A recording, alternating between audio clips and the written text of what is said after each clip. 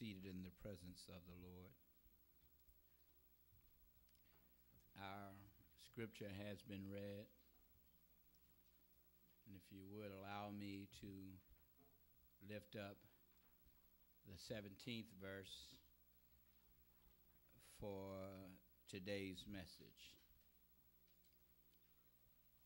He is the Holy Spirit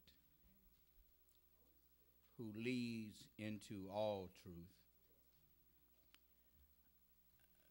The world cannot receive him because it isn't looking for him and does not recognize him. But you know him because he lives with you. Now and later will be in you. So I want to piggyback from last week's message with this thought: will you see him when he comes? Will you see him when he comes?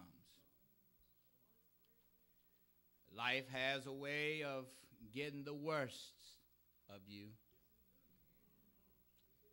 Through many trials and tribulations, the mighty hand of life beats away at the vitality of its opponent. And to the physical eye, the devastations of life is visible. All life sees is destruction and decay, to the point that what life used to look like, life no longer does. Sickness, destruction, decay, and despair are all byproducts of life's vengeance. We can all attest to the fact that we know someone who doesn't look like they used to look like in their youth. Some of us have witnessed loved ones who have physically changed for the worse. Life has gotten the best of them. But the spiritual eye, life has no decay. It does not torment, and it leaves no one in desolate places.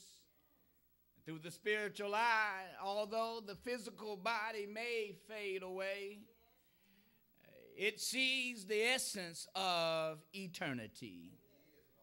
This divine vision that comes not from human capabilities, but from one who has promised to lead us into all truths, and one who comes with a promise to come not only unto us, but also abide in us.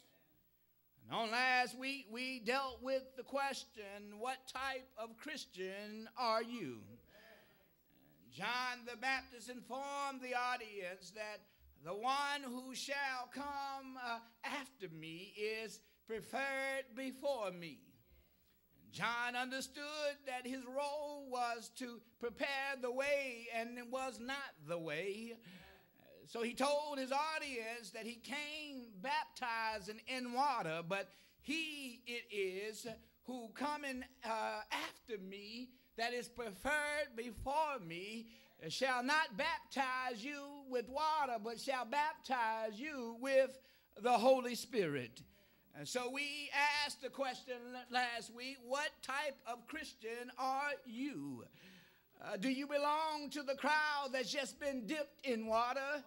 Or do you belong to the crowd that's been dipped in the Holy Ghost? John declared to us last week that he came with water, but the water was just an outward expression of an inward belief. Yes, we all know those who have been baptized for a long time that's full of hell and hatred. We know those who have been baptized just for the sake of it, has been in church just for the sake of it, but would never extend out a loving hand to someone who was less than. We all know those fake Christians. It's about them and not about what God wants to do to them and through them. Last week we dealt with two types of Christians. There's one who is just the carnal Christian. Yes, there's a carnal Christian, and that carnal Christian has been baptized and knows the Lord, but yet that carnal Christian is controlled by the flesh.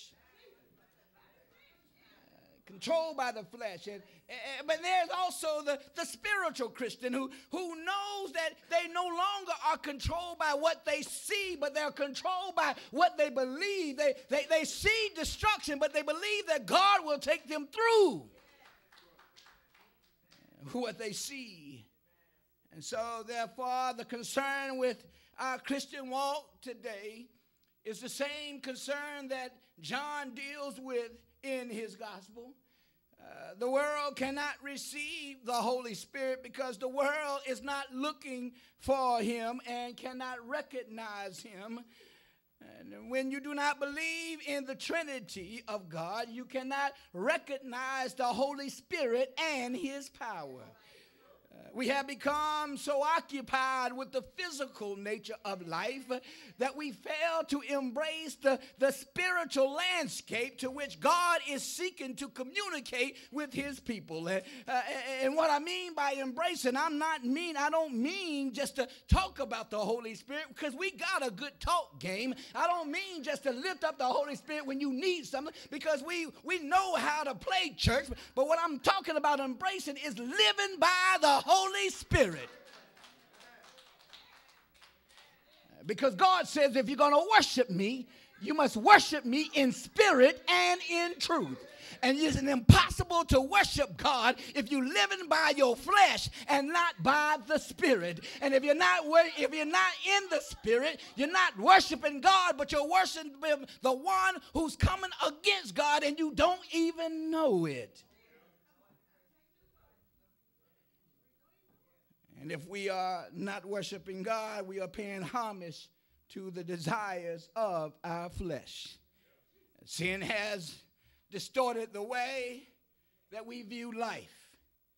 In an age where everything is permissible, we have become tolerant to the things that contradict the Word of God. Since when has it become popular for Christians to mimic the world to gain its own popularity?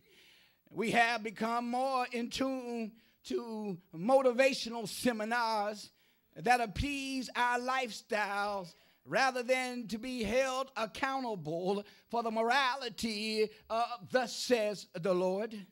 Life in the spirit of truth has become somewhat a mystery to the church. Those who wrestle with its meaning find life in the Spirit to be an authentic expression of faith, while others look at those caught up in the Spirit and they wonder why it takes all of that. They sit back in their religious piety and their practical use and declare that Christianity is not that. And it's interesting. I even heard a Baptist preacher once say that in his church, if someone was speaking in tongues, that he would kick them out of the church, because they don't do that in that church. And I pontificated on that. And if we are the church is supposed to be caught up in the Spirit, and one of the ministries of the Holy Spirit is to be able to allow someone to speak in an unknown language, why would the church kick somebody out who's controlled by the Spirit? Therefore, to cultivate the work of the Holy Spirit in our lives becomes a lifelong process. Even though you may not understand the work of the Spirit is still working in areas in your life to teach you and remind you what it means to be a child of God. Some of us has never helped out someone without getting something back in return. Some of us have never called someone just to tell them that they love them without the whole world got to know that I've called such and such. Some of us have never went and visited the sick and the shut in. Some of us have never gone to a dying bed and saw someone who is not in need of the physical, but just needs someone to come and just hold their hands and sing a hymn. Some of us have never been used by the Spirit of God because we don't recognize God's Spirit.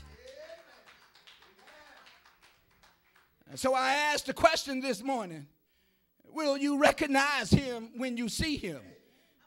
Will you recognize the Spirit if he sat right beside you and shook your hand and said, how you doing? God's love you and so do I. Will you recognize the Spirit of God if he rests upon you and told you to do something that you've never done before in your life?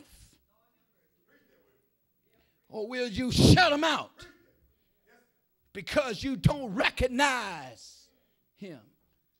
The problem of our churches today is we got to play church the way we like to play church, as if we can determine how God looks like and what God does, and we can determine who God uses, and we can determine who is being blessed by God. No, it don't work like that. In order for us to recognize him when he comes, we have to take the blinders off our eyes and not see as the world sees, but see as God sees. God does not look at the outward appearance of man. God looks at the inward heart of men.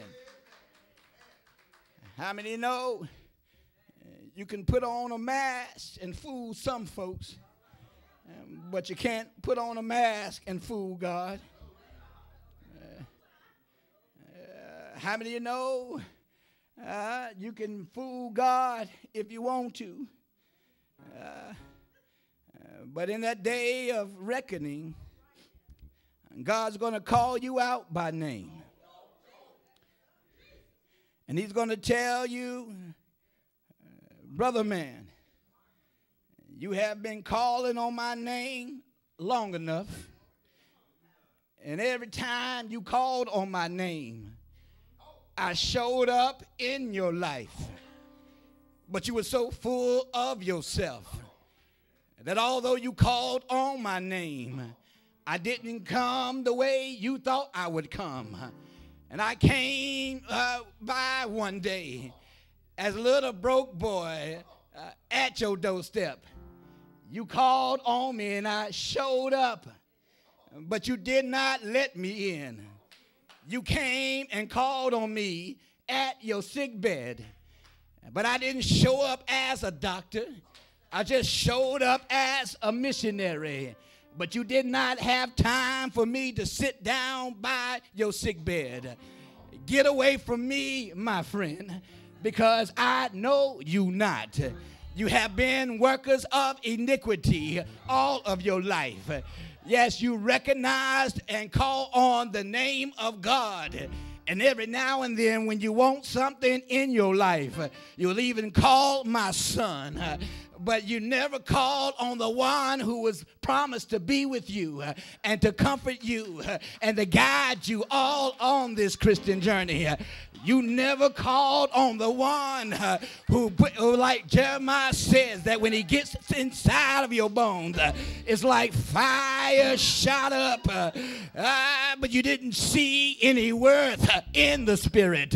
But now you want to come in and rest in my glory. But didn't my son tell you that if you deny me before men, that I'm going to deny you in my presence?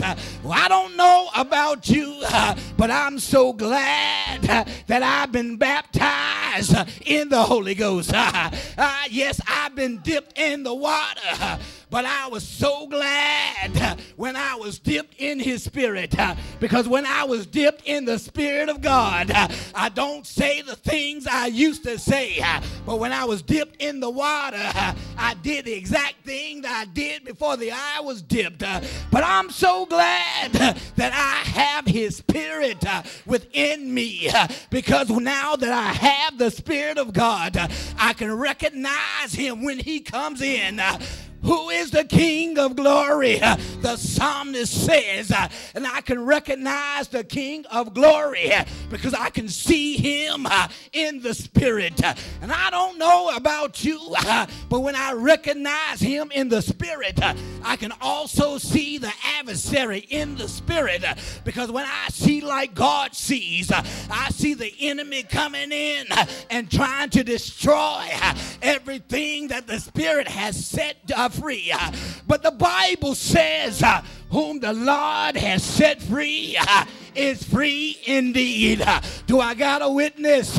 Do I got a witness here this morning?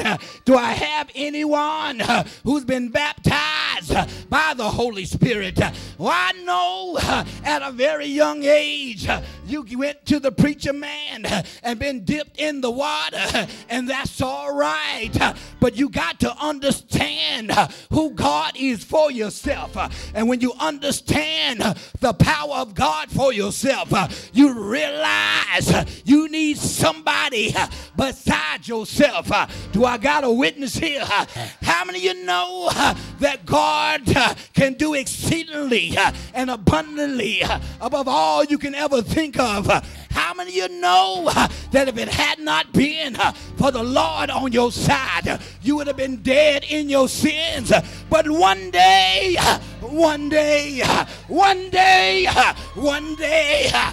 the Spirit of the Lord came upon you and encouraged you to keep on pressing on.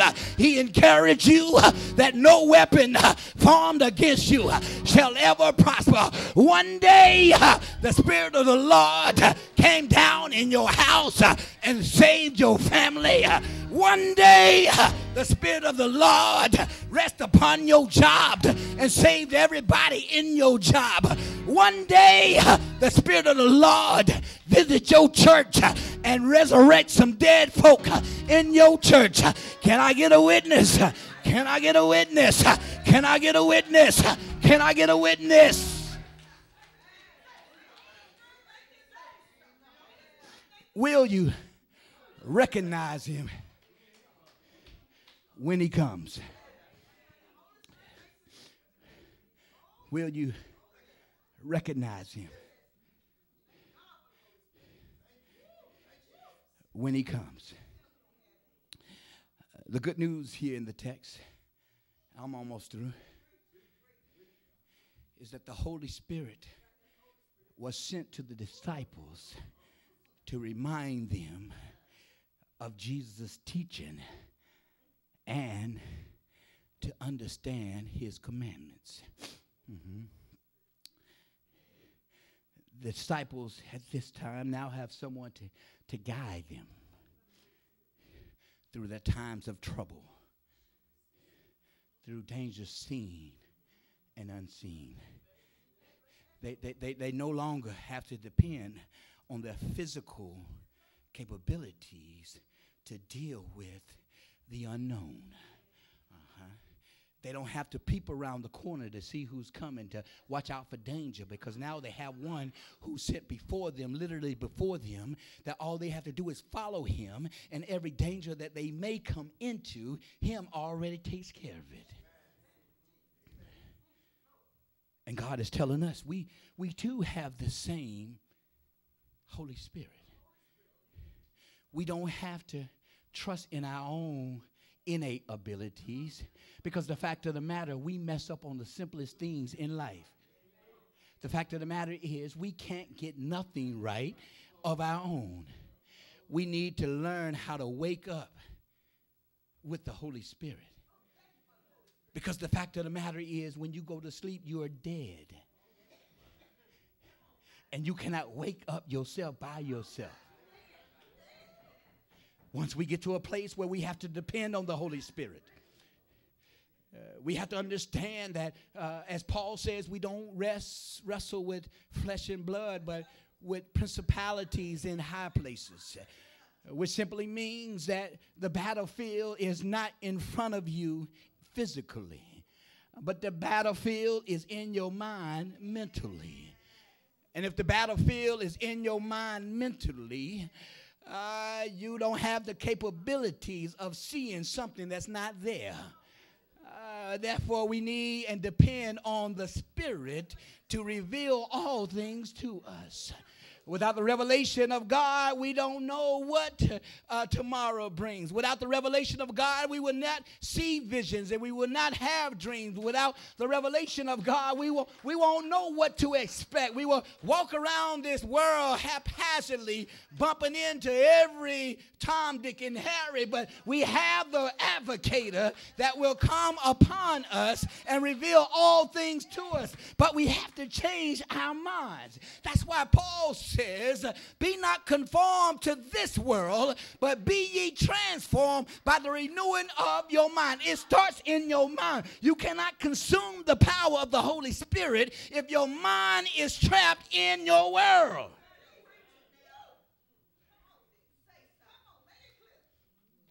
Some of us have walked around here for many years with a twisted mind, thinking that we are going to see God in his glory. It's tight, but it's right. Some of us understand God the Father.